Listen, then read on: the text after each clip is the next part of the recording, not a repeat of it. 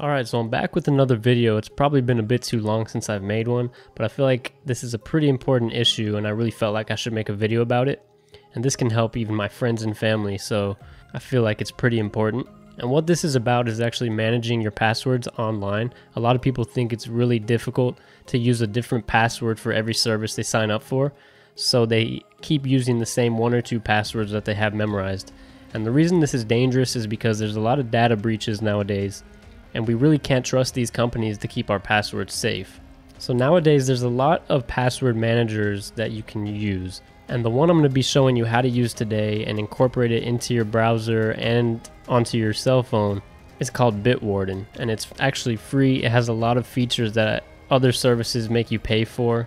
I used Dashlane in the past, and they upped their fee for features that I didn't really even want, so that led me to actually find out about Bitwarden, and it offers the same thing, and in fact is even a little bit better. So you can actually install Bitwarden and create your account at bitwarden.com. I recommend you do so. I've already created an empty account for the sake of this video to show you how it works and how you can actually start incorporating it when browsing online. So as you can see, my vault is empty right now, but what this vault will actually be a list of all your logins when you start adding to your Bitwarden vault. So for the sake of showing you how it works, I've created a new Twitter account and I've got to the step of actually making my password, and this is when Bitwarden would actually come in handy. But what we need to do first is actually add the Bitwarden extension to our browser, so it'll be kind of a seamless process when you're creating new accounts on any different website. So what I'll do is, and I'm actually using a browser called Brave, but it's built on the Chrome engine, so this will look very similar to Chrome. So you want to get to the Chrome Web Store. So once you're at the store, you want to actually go to extensions, and you're searching for the official Bitwarden extension. So here it is here. I'll go ahead and click add to Chrome. I'll add the extension. And when you've done so, you'll see this gray shield pop up in the right corner, and that's where you'll be able to access Bitwarden as the extension in your browser. So I'll go ahead and close these tabs so I can actually show you how Bitwarden works in action. So when I'm at the password screen, I'll go ahead and click this. So what I'll need to do is actually log into my vault that I created. I created a temporary email for the purpose of this video as well. So I'll log into my vault, and now my Bitwarden vault is ready to go. So when I get to the screen of having to create a password, I'll go ahead and click the Bitwarden vault, and that's where I can add a login. So if I simply click add a login, it recognizes that I'm on twitter.com, so it already covers that part for me. I'll go ahead and type in my username. In this case, I'll just type 30. A lot of the times it'll actually just be your email, so you could also put that.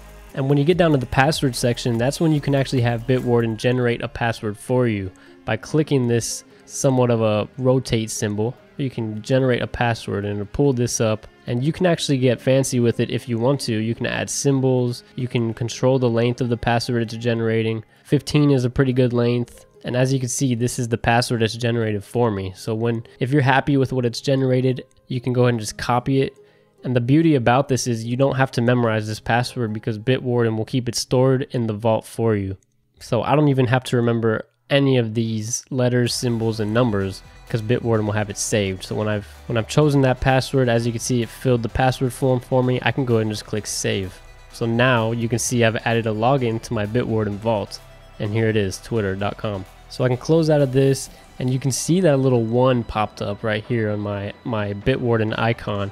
And that number means that Bitwarden is recognizing that I'm on twitter.com, and it knows what password I need. So when I click it, I can actually click this little key, and it automatically copies the password for me. And that's when I can simply paste it into my Twitter account creation, and it's needing me to verify my email, but that's kind of besides the point. As you can see, that's how Bitwarden kind of works in action. So for the sake of showing you, because I know that might have been a little confusing, I'll go ahead and sign up for another service. So I'm on reddit.com, and I'm going to actually show you how I would do it in action if I were signing up for Reddit. So it's asking me for an email. I'll type in my temporary email, click next. I would type in a username, 30 demo, and this is where I would generate a password as well. So I'll come up here, add a login. It recognizes that I'm on Reddit. I'll type in my username, which in this case is 30 demo. Click the generate icon. I'm happy with this password. I'll select it, and then I'll save. It recognizes that I'm on reddit.com, so it shows that specific login. I'll click it and it autofills the password section for me. So I'll verify I'm not a robot. And when I've done all this, I'll click next. As you can see, I'm successfully logged in. So say I didn't use Bitwarden to generate my password, Bitwarden recognized that I just created an account. So it's asking me, should Bitwarden remember this password for you?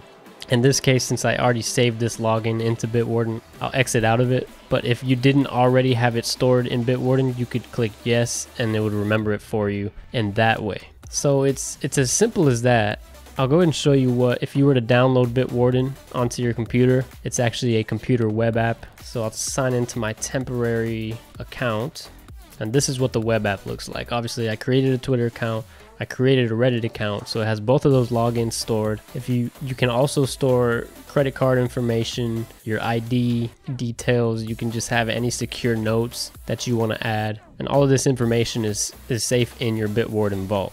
So it doesn't have to be difficult storing all your passwords and generating new passwords for different services. Programs like Bitwarden allow you to do this very easily, and I'll actually go ahead and show you how this would look on your phone. So on my iPhone, I'm going to show you how I also incorporate Bitwarden to make it seamless no matter what device I'm on. So in my actual settings on my phone, I'll scroll down to passwords and accounts. And if I click on autofill passwords, my iPhone recognizes that I have Bitwarden installed, and it will allow me to use Bitwarden instead of the typical iCloud keychain to autofill passwords when I'm signing into things. So this is super useful so that no matter what device I'm using to create an account or sign into something, it'll be stored in the same vault, which is in this case Bitwarden. So I'm going to actually show you what the app looks like. As you can see, I've got my 2 logins that I created on my PC, and it already updated. It knows I'm signed into the same vault, so it's kind of seamless. So what I'll do is go to Reddit and sign into my new account. So I'm on the login screen. I'll go ahead and click login.